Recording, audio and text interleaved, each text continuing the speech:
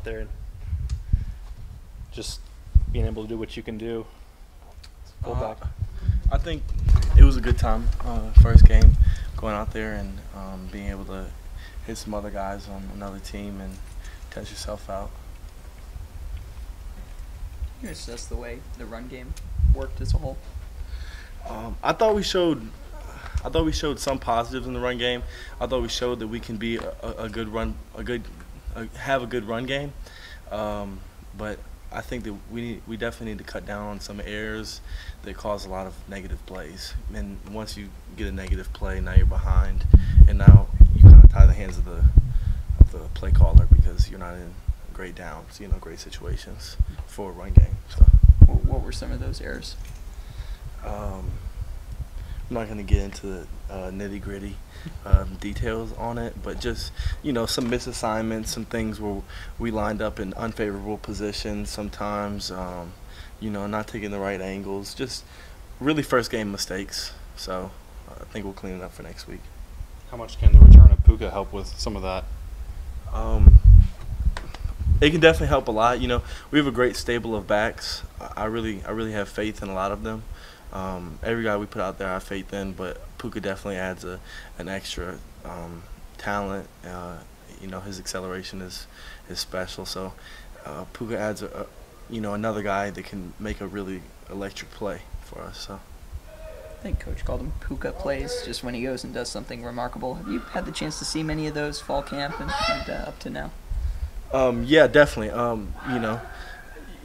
Puka does some things where, with his feet or his acceleration, watching him in one-on-ones, that you kind of go, wow, that's not everyday stuff. So, definitely.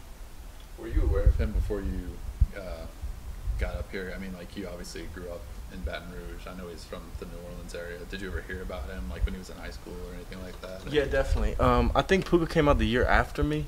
So, definitely, I think we were probably on some similar recruiting trails. I never met him, or I don't think I may have. I don't know if I ever was in a camp with him, but I mean, definitely Hanville's a good program. So you know of good programs, good players in the area.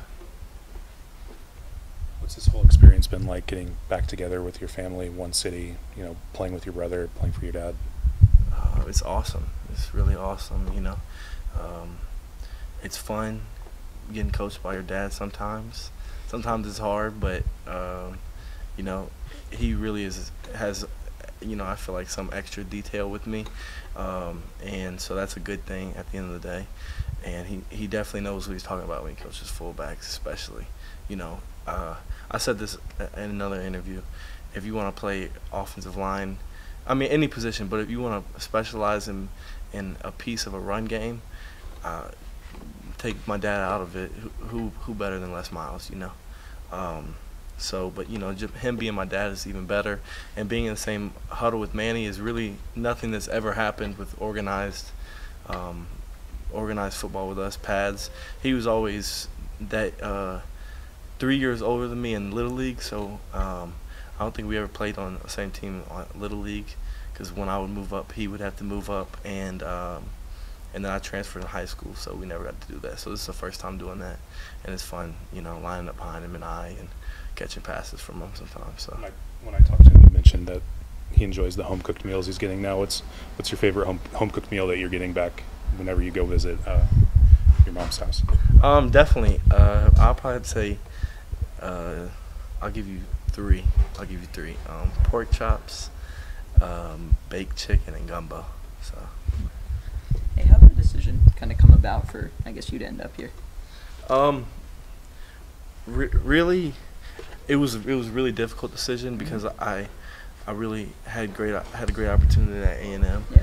and I really loved my coaches, Coach Graham and Coach Fisher. Man, I have the most utmost respect for those guys, and I learned a lot, and I took a lot from that program. But really, as summer kind of winded down, as football came, there was a need for me in this program, and it was a need for me to go home and fill that void. Mm-hmm. Not that there's a void; we have good fullbacks here, but add to this team. And so really, it was a decision to be closer to home, a decision to play for your dad, to play with your brother.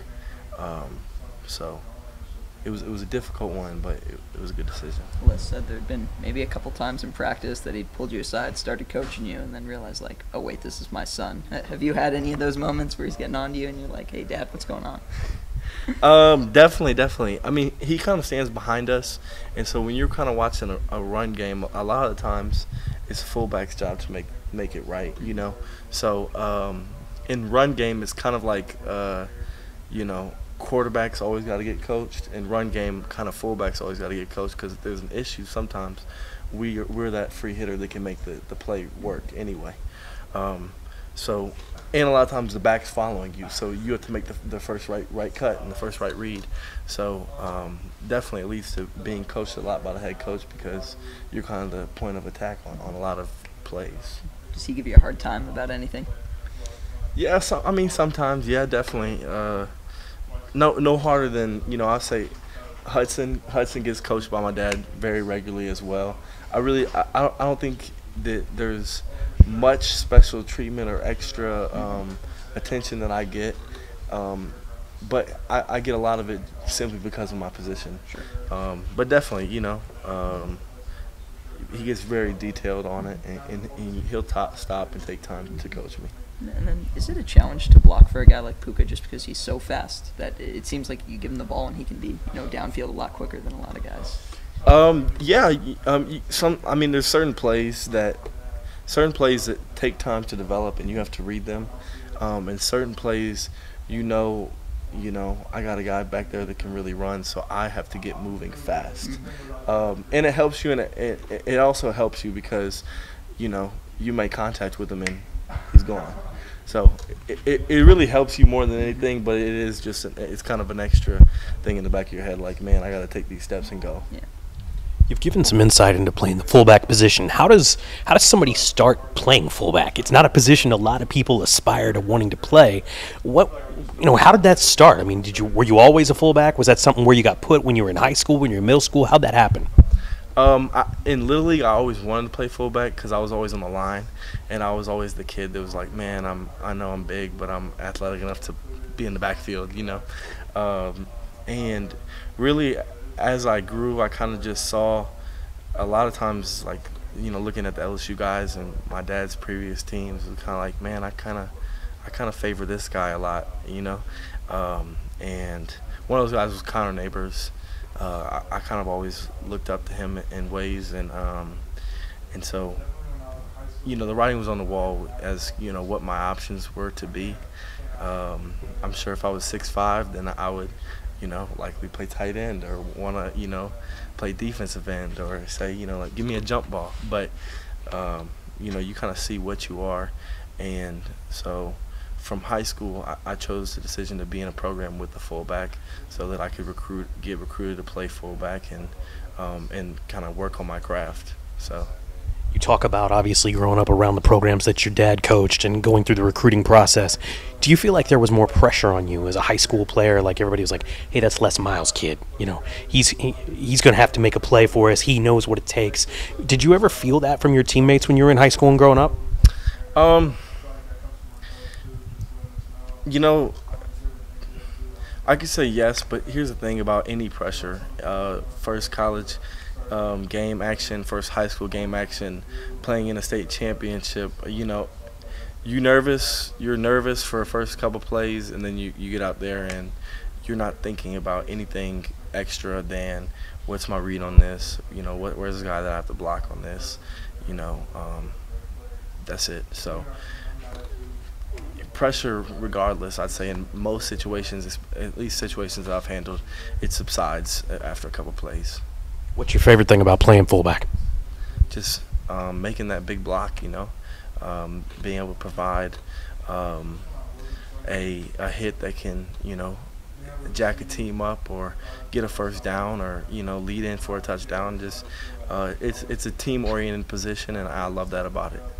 What's it like to be able to play one of the last positions really left where they've not been able to legislate some of the violence away from it? I mean, you still get 2-3 yards full run at somebody before you can get really lay a big hit on somebody. Is that one of the things that really draws you to the position and wanting to play it with the passion that you do?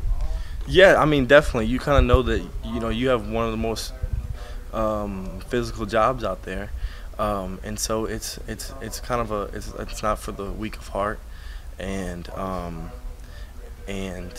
so that's kind of a strength of mine. I feel is, you know, a reason why I'm out here is because I can do those physical things.